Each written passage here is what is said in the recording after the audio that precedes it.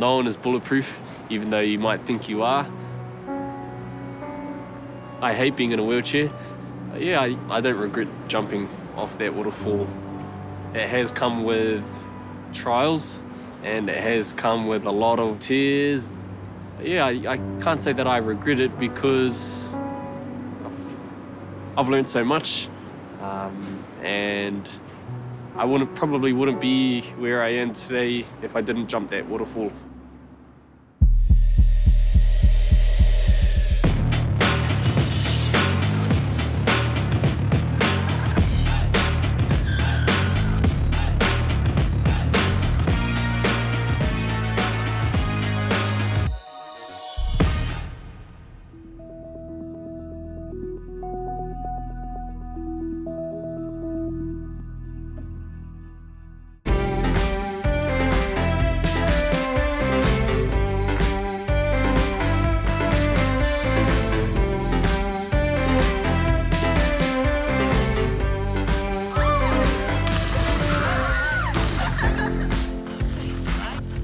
Just spending the weekend with my cousins, and heard about this waterfall just outside Tauranga at a place called Manoa Falls.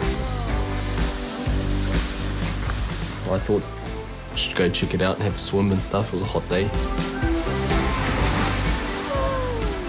And then me and my cousin's fiance decided to jump the waterfall.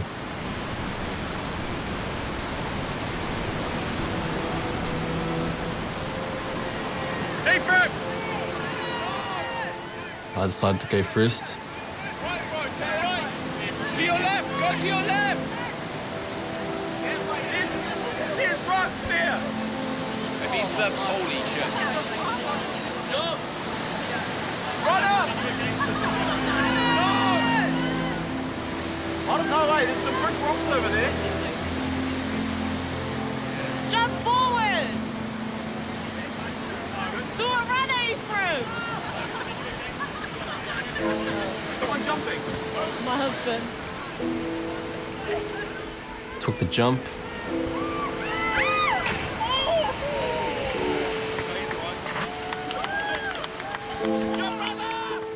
I had kind of tucked my knees in, and so when I hit the water, because it was so high, it just felt like floor hitting the ground. So when I hit the water, it kind of, because I wasn't completely straight, to just kind of slip right in there. All I could remember was not being able to feel my legs. I remember yelling for help, but no one could hear me. And so I just had to swim it to the edge. By the time I got to the edge, everyone else had realized something was wrong.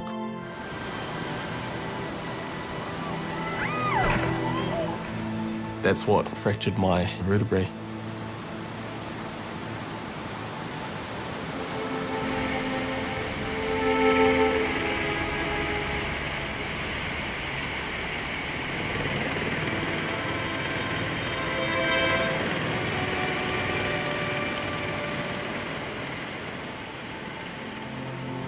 The ambulance sent a helicopter, which came about maybe 45 minutes to an hour later. So yeah, during that time I was, just, thinking, why I can't move my legs. So I was actually filming the jump. I was actually quite far from him though, so that I could get a good angle, I guess. So when he initially jumped, I had no idea that he was injured until his uncle, who was actually near the rock, jumped in to grab him, and then I knew something was wrong.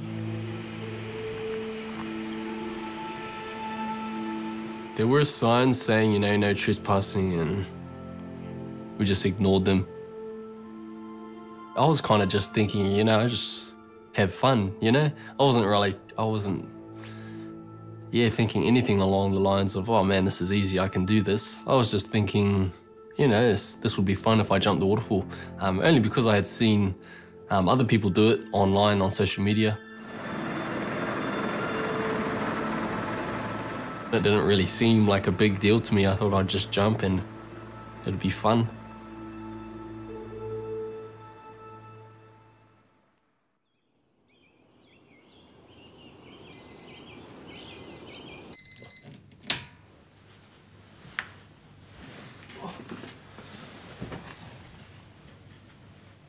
So it's been about 1 year and 6 months, I think, since my accident.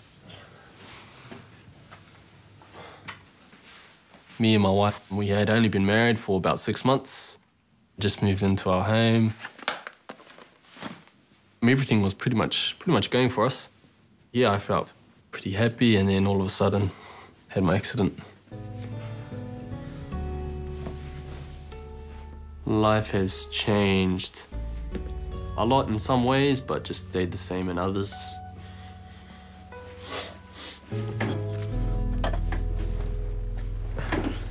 Just trying to live a normal life how I would before my accident, yeah. Me and Ari, we don't really go out much. We're both working now, and looking after me takes a lot out of Ari. She has to spend a lot of time not only taking care of herself, but me as well.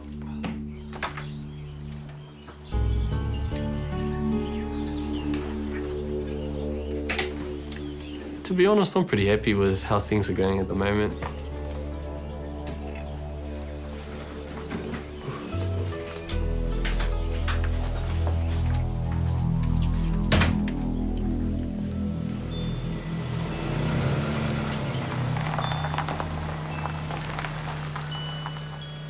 Stayed the same in terms of I have the same goals and same aspirations. Just going about it now, I just have to do it differently.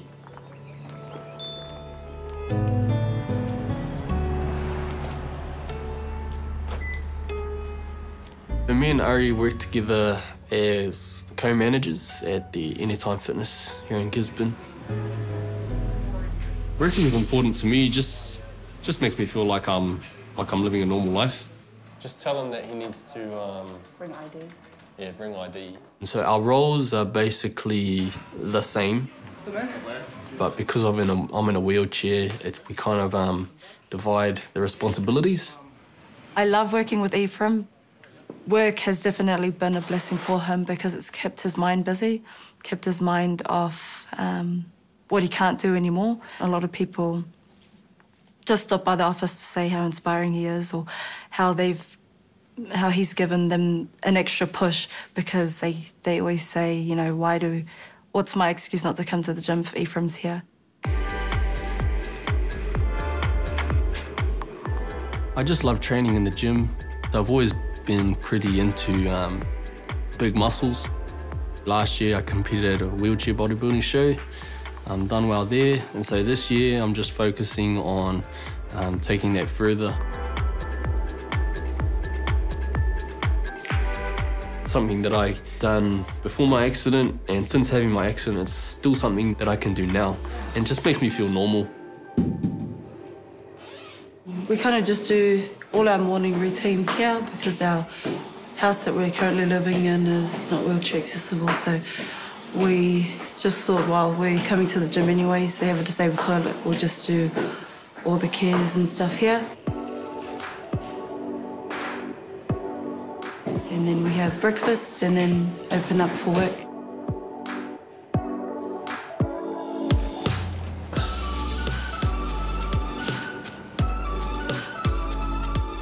Yeah, so Ari, she's employed by a caring company. She's my full-time carer. She's probably the most important person in my life at the moment. She does everything for me, helping me to get dressed, helping me make all my meals, going to the toilet. She helps me with everything.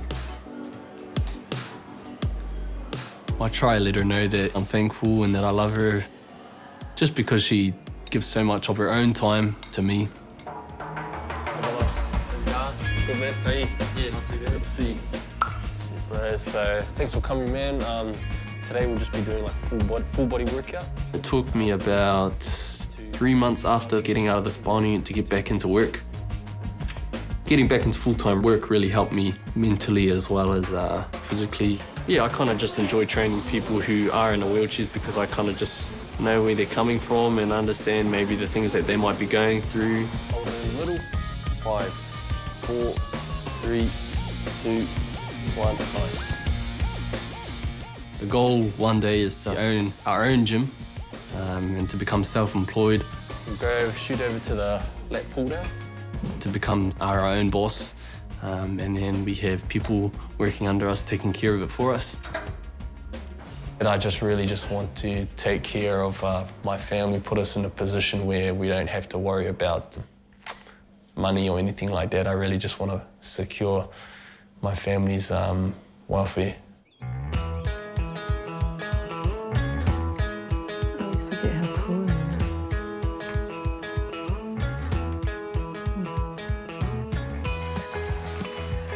What? A close friend of mine invited me over to his wedding in Australia. So I went there, and then the girl that he was marrying is Ari's sister. And so we met in the bridal party line.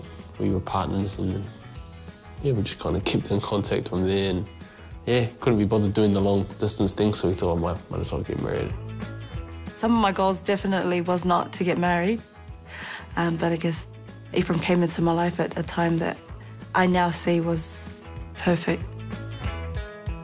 Looking at old photos of us when I'm standing up makes me miss being able to stand and being able to do normal things.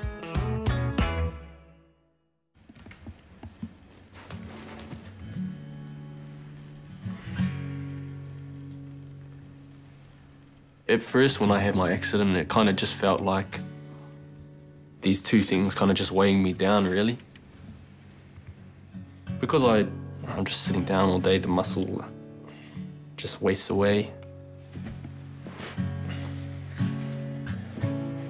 Muscles aren't really getting worked anymore, so they just shrink in size. So it makes my upper body look bigger than what it really is. I always wear pants. I don't really like wearing shorts, and people look at my legs and say, "Oh, what happened to your legs?"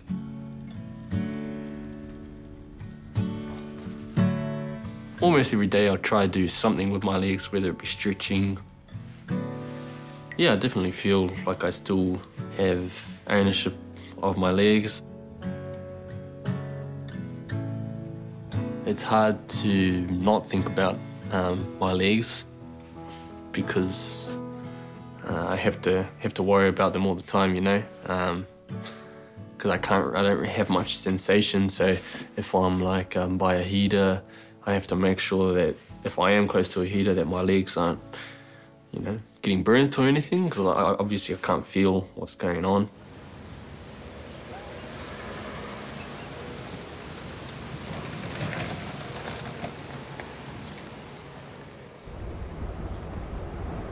Becoming independent is the ultimate goal, and driving is just a big, real big part of that. Before I got a hand-controlled car, I couldn't go anywhere without Ari taking me, you know, dropping me off, picking me up, and so that was kind of really, took a lot getting used to. I couldn't just jump in the car and go to places wherever I wanted to go. Definitely don't take my independence for granted now. So I just consider to be independent a huge blessing.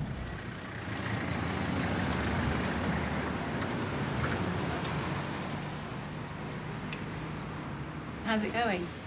I trained this morning, and just got a bit sore. Okay. Yeah. Helping with the injury recovery in the upper body is really important for Ephraim, and that's what we're here to do, hopefully, to help speed up that so that you can get back to your weight training.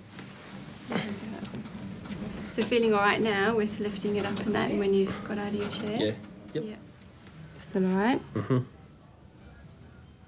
For Ephraim, of course, at the moment, using your upper body every day to help with getting around, not just for work, using the computer and all those kind of activities.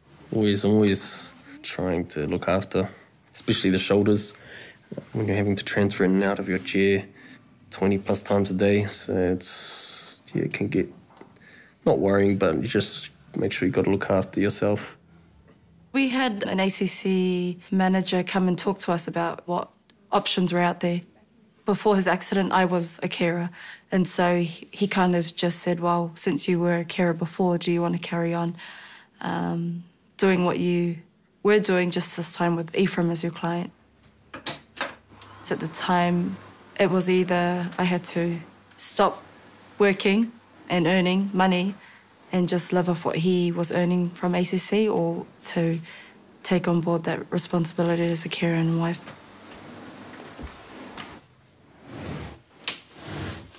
He just is comfortable with me doing his personal cares instead of having some stranger come into the home, shower him, change him, stuff like that. And then I think the cons are just the fact that I have to try and juggle being his wife and his carer at the same time. It's a real hard job to do the duties of a wife and the duties of working as a carer for him.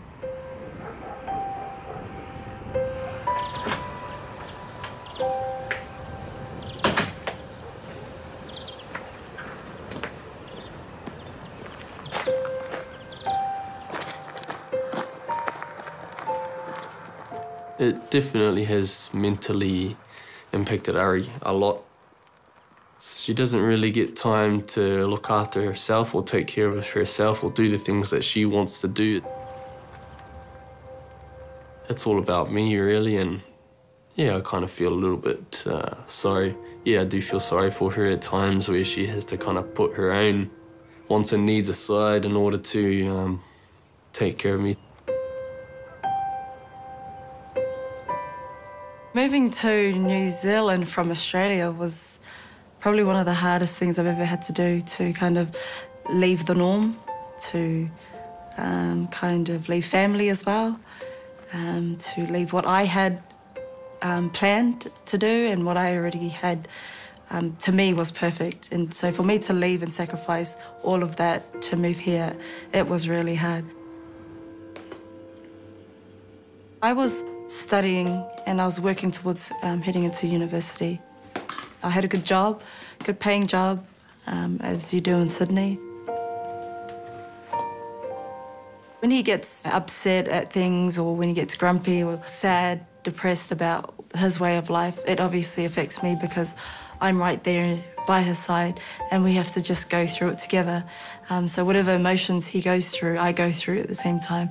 We're pretty much like one person. I sometimes find it hard to think that I don't get, enough credit for the things that I go through and have to put up with. I don't know, I try not to look at it like I'm doing it for the credit, I'm doing it out of love, but when you do so much and everyone's saying how inspiring Ephraim is, or, they feel sorry for him and just completely ignore the fact that the reason why he is where he is because of a team effort. It's hard, but I would never change what's happened because I've learnt so much and I've come so far in life because of what's happened. Everyone sees this guy in a wheelchair doing these pretty cool things, but no one really sees the work that goes into that. And so she kind of makes sure that I show up to all my appointments, that I can work, making all my meals. She spends a lot of time being selfless and making sure that everything that I need really is taken care of.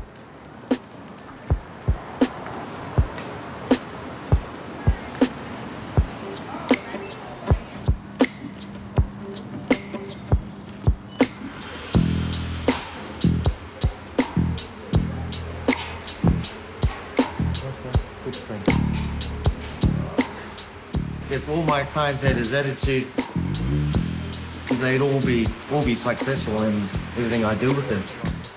My own trainer, he's really, really good. He helps me in a lot of ways, not just training kind of thing, but he's a really good life coach as well. Hold on, bro. Come on, bro. Just try and relax. Right. Our hip flexors, that's what they sit along here.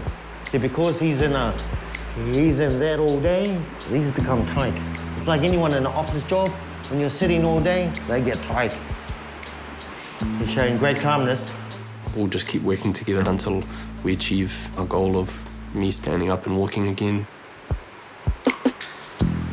What we're trying to do, obviously, is to get some circulation going, is to get some movement going in the knee and the hip. And also, it gives him an opportunity to focus on his breath. It all comes from your breath. Anxiety, instead of using your facial muscles to be able to work, use your breath, your core. He's got a never give up attitude. And, you know, attitude like that is, that's what it's about. And you know, with all that attitude, it goes with bodybuilding. It goes with everything we do in life, eh? Attitude is everything, eh? That's what I reckon.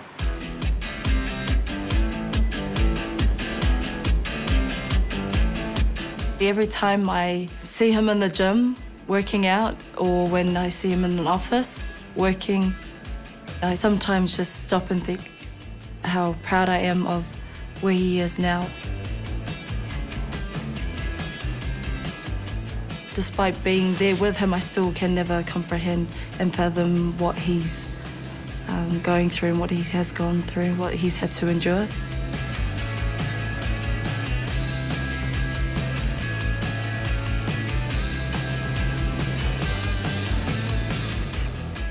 I was 20 years old when I got married. My character's been built upon this trial. I feel like I've become a whole lot more happier, which is strange because I feel like I've done so much and I've accomplished so much, and I just feel happy that I've been able to accomplish so much in a short amount of time. I am who I am today because of what's happened to Ephraim.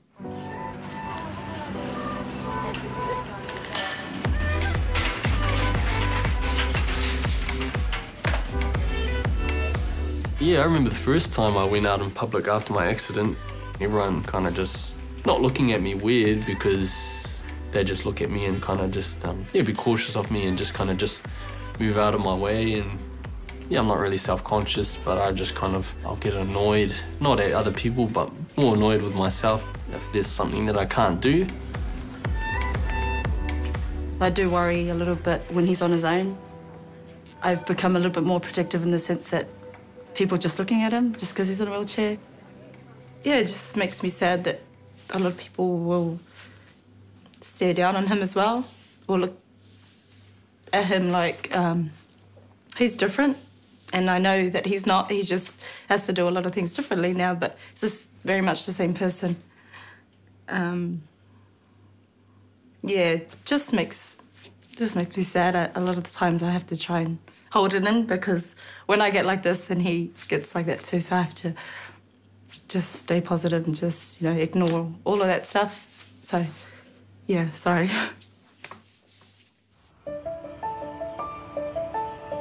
Yeah, since my accident, I've had to take nutrition a little bit more, not seriously, but a bit more just careful in the things that I eat.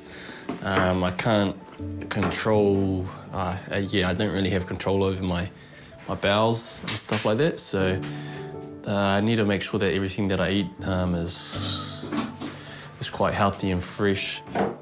If I eat a lot of fried food or fast food, yeah, I can end up having accidents.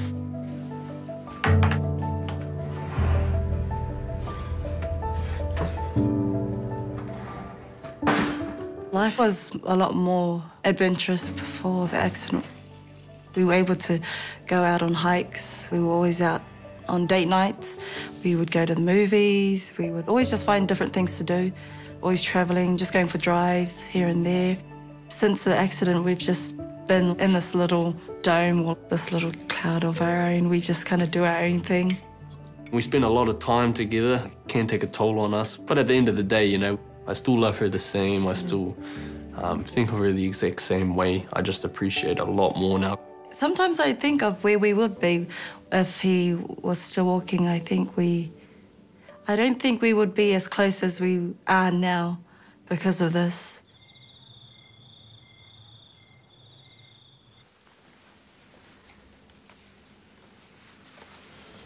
I'm just going to a meeting.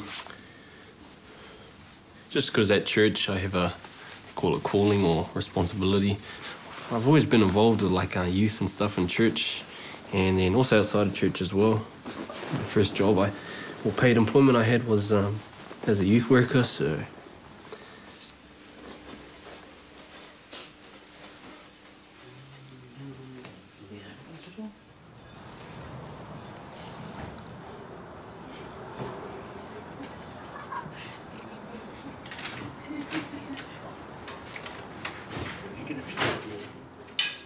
My faith is probably the most important thing, that and family. We thank thee, O God, for a prophet to guide us in these latter days. What I've been taught has just really kind of helped me to get through this past year since my accident.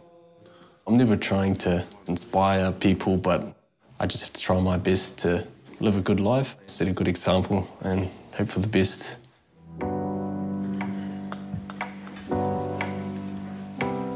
Before my accident, we both wanted to have kids, and so now, because just due to being paralysed, we can't have kids naturally. It's still something that we can do. We're going to try and look at what options are out there. I know there's IVF, and so we might try that, but it's a process, and financially, a process, and also just the timing. When I see how far we've come in a year, I always imagine how far we will be in another year or in 2 years' time, and think that we'll do amazing things.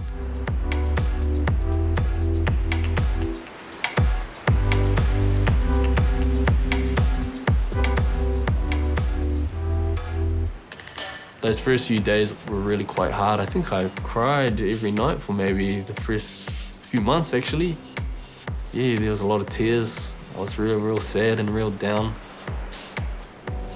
And I remember thinking, you know, everything's kind of changed now. I'm not going to be able to do the things that I enjoy doing. But now I've realised that I can still do those things. Just got to keep on working and trying to achieve that goal. Just stay positive. Yeah, I'm really excited about what the future has to offer. I've always believed that you have to have something to do, something to work towards, and someone to love. Yeah.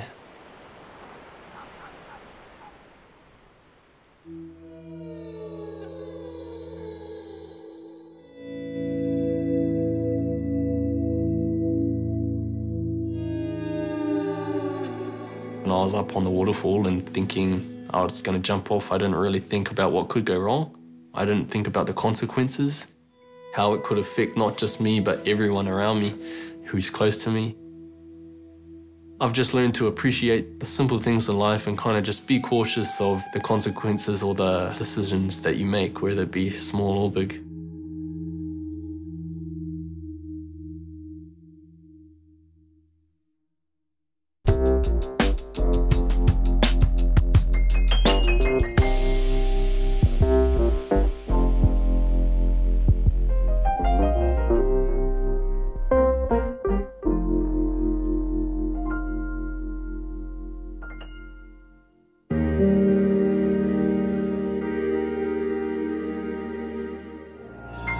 Attitude was made with funding from New Zealand On Air.